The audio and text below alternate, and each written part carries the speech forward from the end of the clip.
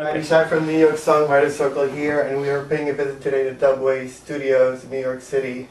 Dubway has been very generous in supporting our 2008 songwriting contest, and we wanted to take this opportunity and kind of show everybody the facility. And I know all you guys read on the website that a part of the prize is coming here and actually recording with some amazing people. So we wanted to take this opportunity and kind of give you a glimpse of what it looks like and meet some of the people that you'll be meeting when you're here. Here at Dubway we have, I think I speak for all the engineers when I say that we have like a kind of a different approach sometimes to recording, in that, we work with the space that we have, and it kind of goes to the home recording sort of thing, and where Al started in this one crazy little room, And now we have a much bigger place, but we still kind of do it the same way, like most of the bands and stuff that we work with, we set them up in one live space, and we, do our best to baffle things off and all that, but ultimately it's more about the vibe of the whole band all at one time, as opposed to laying down the bass and drum track and then coming back and overdubbing this and that, We just find that we get really great results with people all in one room, kind of all feeling it at the same time, more like a live performance, Yeah.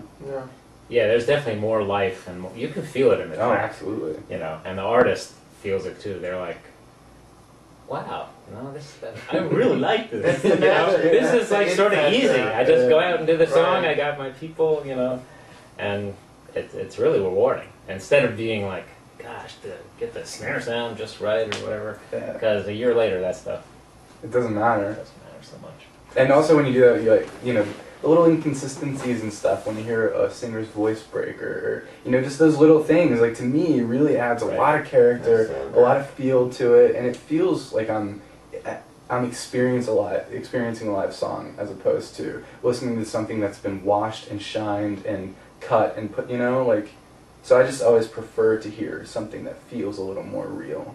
Yeah. So with, Dubway's involvement in the Songwriter Circle, and a little bit of time that we can offer a songwriter, it's fun to take what is not a huge amount of time and just come in and render your song live with people, and it's a great environment for doing that. And it's very vindicating for us, because it's a lot of us are songwriters and have been through the gamut of production stuff, and to work with something that's live and it's about the song, it's not about the production, it's really fun, and you can feel energy there, and you can it gets much more human. So throughout the years, you guys pretty much had a range of, from the beginning songwriter, new person coming in for the first time, all the way up to superstars and work for TV and film and overdubs, and you guys pretty much do everything here. Yes. We will do anything just to yes. But that's what makes it really fun too. And actually, I gotta say, in my 20-odd years of doing this, some of the sessions, I've worked with some amazing players who are real pros, and they're just amazing musicians. And I've also worked with people who had a whole another idea of what songs and music were about. And they're, some people would think maybe these people are a little muddy, and kind of, how can you listen to that? But, some of that stuff was the most affecting, just because they're obviously not trying to sound like so-and-so or so-and-so. They have this own thing in their head, and that stuff is really fun to do.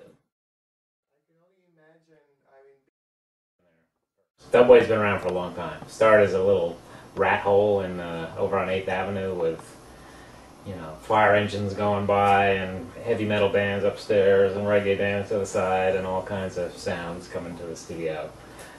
Tons of music all over the place, but pretty hard to record. But cut my teeth over there for a bunch of years, and then we had the opportunity finally to move into a quiet space and build it out right, and hence this place. So now people aren't the ambulance siren that always came in the background, and in the perfect place, coincidentally, whenever it showed up, apparently. But is no longer an issue. We actually have to artificially add, ambulance sirens and stuff like that. Well, as you know, Russ Titleman is somebody that I love working with, and through Russ, it's kind of been Christine Ebersol, the Broadway singer, who actually I guess won a Tony recently. Yeah, he actually told us about working on her record. Yeah, we found great. It was a great amazing. record. Yeah. That was a really strange experience because it started out where she just brought in like a 2-track recording of a really great live show she did at the Metropolitan Room, and she loved it so much, but it wasn't a great recording. So we just decided to kind of set up a little stage in the live space and just kind of let them go to town. And they just played their set, you know. Wow. But it's pretty incredible what she can do just totally live. You know, she's really amazing. But she's one of my favorites, Christine Ebersol, definitely. Through Russ, also Al Cooper from Blood, Sweat, and Tears. I did a lot of mixing and stuff with him. He's a really kooky character, really great guy. I think it really kind of, because with pop music, as polished as it's become, it gives these artists like a real good opportunity to kind of trim it back, bring it back to roots, and just really show their songwriting skills and their, you know, musicianship, as opposed to all this slick production, you know.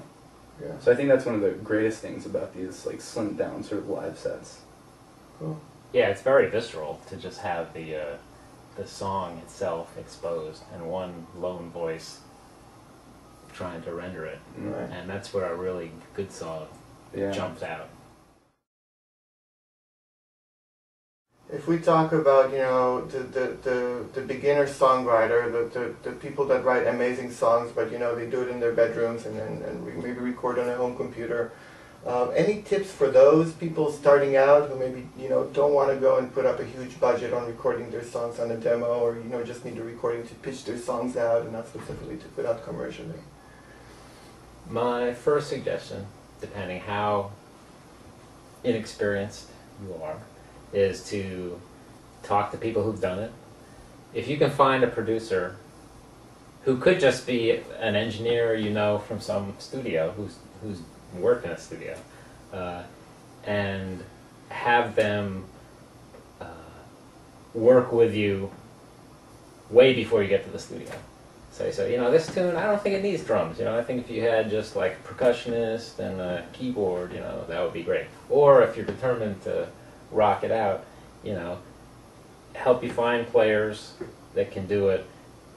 Do a rehearsal beforehand. Do as much stuff beforehand as you can, so that when you come to the studio, there's not a bunch of mucking around and, you know, what tempo should we do this at? You know, it's too slow, you know, and then You can waste so much time doing that stuff. Yeah. so finding somebody who's experienced, even a little bit, and disciplining yourself to just, when you do finally go to the studio and spend that money, it's a very efficient thing.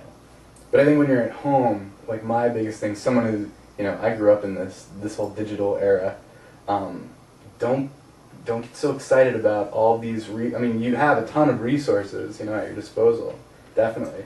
But don't get overwhelmed by them. Don't go crazy with it, you know. Just because you have that synth or you have that really cool drum plug-in doesn't mean you need to use it. Again, how would you perform this song live, you know? And how does this live song translate to tape?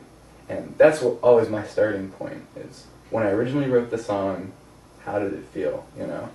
And just start there.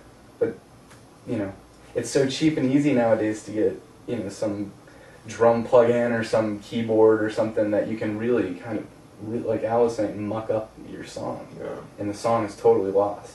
And you can do that in the studio where you have these amazing resources and it's really easy to get like really excited about. But you can also do it at home, even on your computer. And I see that a lot, definitely.